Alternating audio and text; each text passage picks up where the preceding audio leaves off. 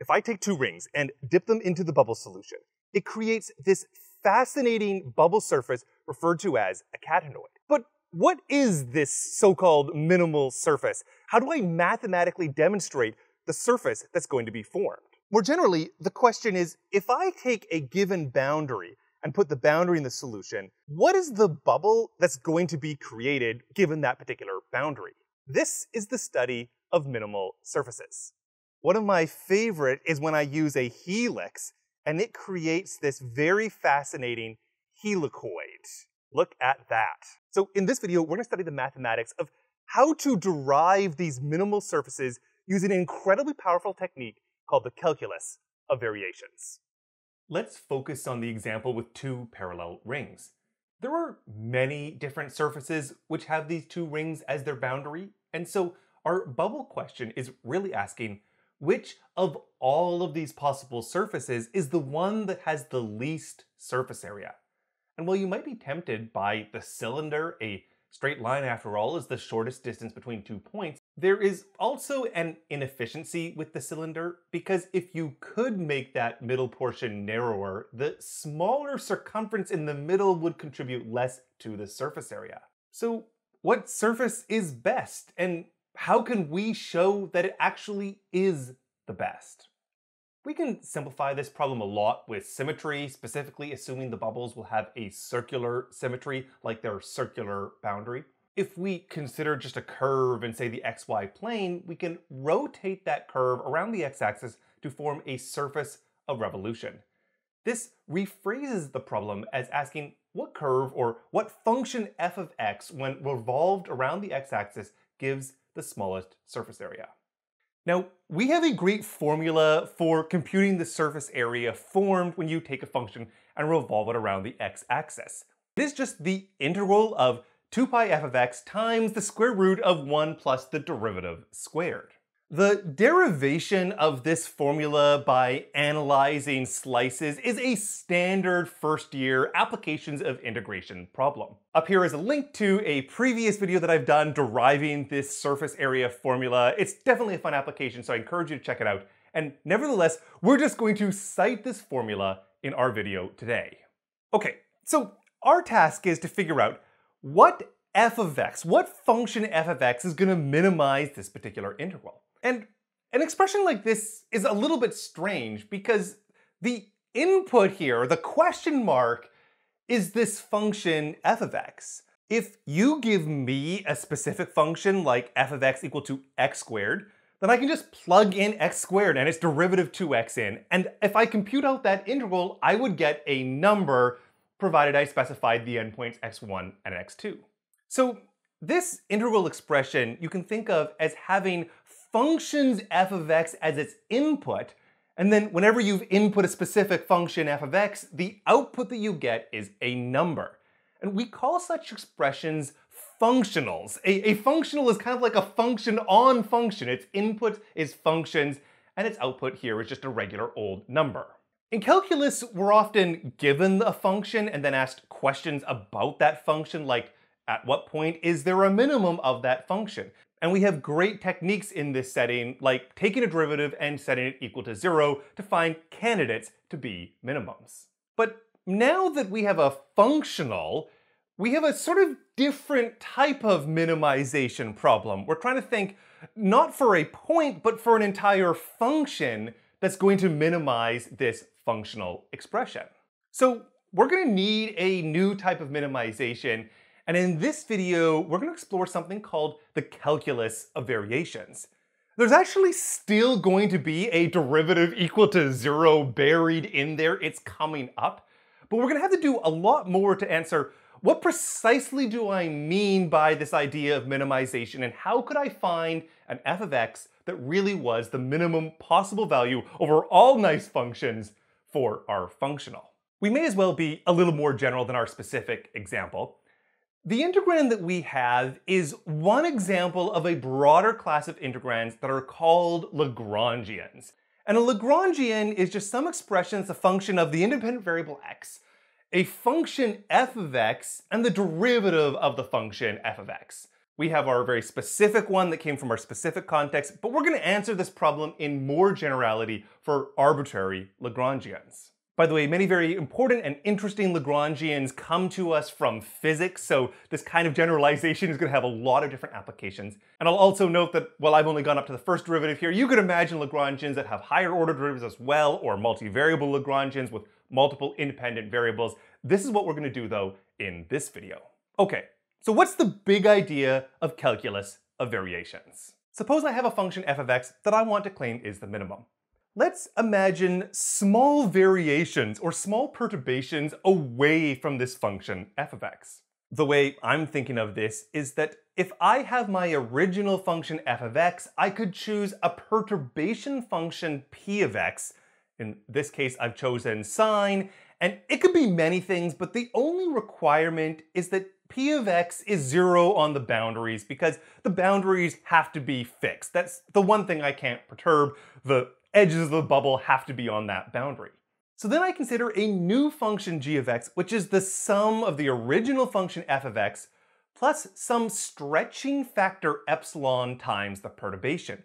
And as the animation is just playing out over a range of values of epsilon, you can see how the resulting perturbed function can change. And note that here I can make epsilon as close to 0 as I wish. Okay, so I have my integral expression that I'm trying to minimize, and then I have this g sub epsilon that I've defined, f of x plus epsilon times p of x, the perturbation.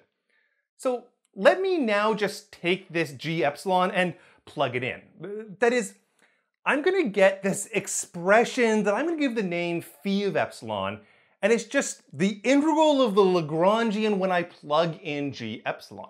If f of x and p of x are both specified here, then I have a specific function for every epsilon that I'm considering. That is, one can compute out the value of this integral and you get just, well, some number. But the number depends on epsilon. As you change the epsilon, the value of this is going to change. And so what is this? It's just a function of epsilon, and that's why I called it phi of epsilon. So now here's the big idea. If f of x is a minimum, then it must be the case that this function has the normal old minimization properties of first-year calculus. Its derivative is just 0. If ever this derivative was not 0, then I would be able to change my value of epsilon and get something that was smaller. Okay, so now that I have this function phi of epsilon, I want to take its derivative, I want to set it equal to 0, and I want to see what I'm going to get. Taking the derivative is just, well, I'm taking the derivative with respect to epsilon, but how do I do that? Now, to help me evaluate this integral, I'm going to do a couple tricks. If doing integral tricks is your thing, then carry on watching. Otherwise, skip forward to the next timestamp where we get to sort of the big idea of what's going on. Now, the first thing to note is that this derivative with respect to epsilon, I can move it inside of the integral. The integral is an integral with respect to x, and I'm going to have some niceness conditions, which I'm not going to worry about too much on this video on the Lagrangian itself. Note that I have changed my notation from a full derivative with respect to epsilon, which was appropriate outside of the integral. But when it's inside of the integral, the Lagrangian depends on epsilon, yes, but it also depends on x. There's multiple variables floating around, so I'm going to use a partial derivative with respect to epsilon, so we're very clear that this is a multivariable function. Okay, so how do I take the derivative of a multivariable function? I'm going to use a little trick from multivariable calculus, which is the multivariable chain rule. The Lagrangian is a composition here. There's an outside function, whatever the Lagrangian is, and then it depends on the variables x, g epsilon, and g prime of epsilon, which themselves both depend on epsilon. So the multivariable chain rule says the following. It basically breaks the derivative into a sum of multiple derivatives. And if you've never seen this before, I do have an entire video on the multivariable chain rule. You can go check that out if you so wish. But basically, you're just doing the same thing as the single variable chain rule and adding them up together. Now there's multiple outside functions, and so you're just taking the derivative of each of those outside functions and then multiplying it by the derivatives of the inside functions.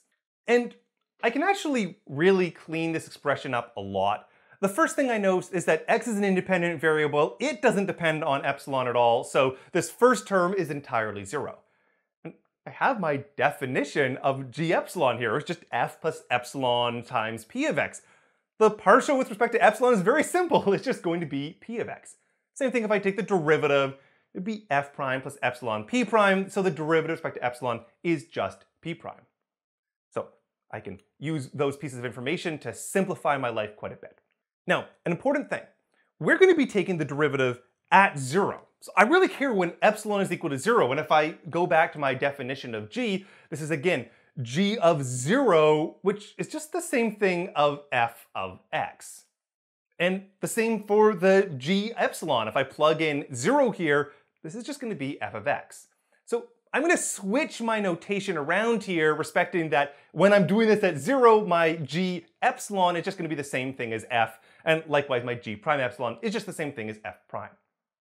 Now, when I look at this expression, I've got a p of x, I've got a p prime of x. I don't like that those are different. I like them to be at the same level. And so I can take the second term here, and I can use integration by parts to take that p prime and convert it into a p. So basically, I'm going to specify a u and a dv, and I do the normal sort of integration by parts. I'll just step through the calculation very quickly of writing uv minus v du. That middle term is actually 0.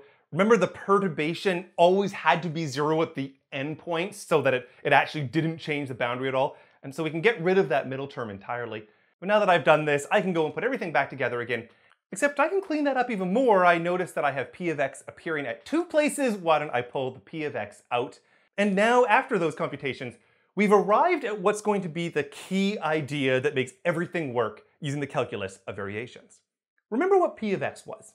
P of x was that perturbation functions. And the idea was that if f of x was the minimum, then you could give me any perturbation that you so wished. And when you took the derivative at 0 and set it equal to 0, indeed, we're going to set this whole thing equal to 0. And so we have this integral that has to be 0. But it has to be 0 for every one of the p of x's. But how could we ensure that this integral always is 0 for every p of x? For instance, if the thing in brackets was ever non-zero for a region, a p of x that was very large for that portion where the stuff in brackets was non-zero would result in this really big spike at that location. And so what we can use is called the fundamental lemma of the calculus of variations. And it says that in this scenario where you have the integral of an expression times an arbitrary p of x, which is always 0, then the expression itself must be 0. And so we have this, the partial of the Lagrangian with respect to f minus the derivative with respect to x of the partial of the Lagrangian with respect to f prime. That expression must be 0. And this gives us the Euler-Lagrange equation.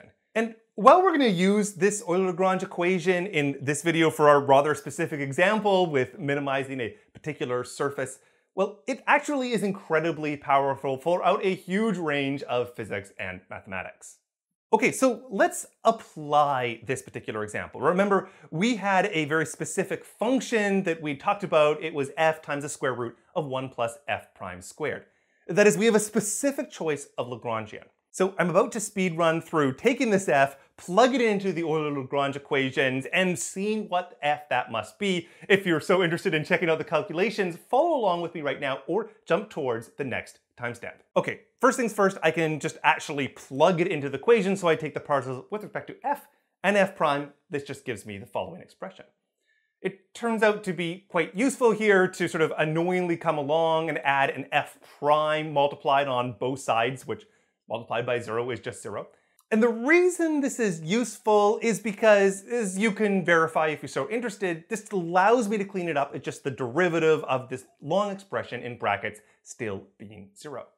And I like derivatives being 0 because I can always integrate a derivative as 0, and that just gives me the expression is equal to a constant. Now, it's a big, long, messy expression with some f's and f primes. I'm going to solve this for f prime. And so I'm going to multiply up by my square roots. I notice a couple terms are going to cancel. And I put this all together for f as c times square root of 1 plus f prime squared. As I say, I want to isolate for f prime because that derivative is going to give me something that I can integrate. So I'm going to rearrange this to isolate for f prime. And then I really want to think of f prime as like the derivative of f with respect to x. I'll switch notations. And the reason for this is I'm going to put everything with respect to f's on one side. I'm going to integrate both sides. and I get that the integral with respect to dx is this integral entirely in terms of f's and df's. Now, do you remember your first year calculus? This integral might be one that you recognize. It turns out to be the inverse of hyperbolic cosines. And I have a couple different constants, the c from our first integration a little earlier, and now a second constant, d. If you prefer, I can solve for f and rearrange it, and I get a hyperbolic cosine expression. And so, after our little bit of technical computations, this is the f of x that we get. Now that we have computed out that our hyperbolic cosine expression is the thing we're looking for, we need to match it to any particular pair of given circles. And we have two constants c and d in our expression, and we're trying to go through 2 points that hit the boundary, and so we have a shot at it, at least. I'll just numerically approximate for now to get a curve that both matches the boundary and was indeed of this hyperbolic cosine form that satisfied the minimality constraint. If you have two circles that are different sizes, we can play with that d slider, which is the offset of x in the formula, and here again, we're able to match it. But we can't always match it. If the circles are too small and too far apart, then no values will match. It's kind of a little bit like pulling our catenoid so far apart that in fact our bubble is going to pop and we're just going to get two flat disks. And so there we have it. This catenoid, which is just a hyperbolic cosine that has been revolved around the x-axis, forms the minimal possible surface area going to be able to connect these two particular circles. We saw at the beginning of the video that different boundaries create all sorts of different minimal surfaces. And in fact, there are many cool surfaces that extend beyond at least my bubble making capabilities. So truly, we've only minimally scraped the surface of the topic of minimal surfaces. Now, this video has been my submission to the Summer of Math Exposition 3, which is put on by 3 Blue 1 Brown and Laos OS. There are really so many fantastic math explainers that have been released as part of this competition. I'm going to put a link down in the description, so I definitely encourage you to sort of spread the love of checking out some amazing math content. If you have any questions or comments about this video, leave them down in the comments below and we'll do some more math in the next video.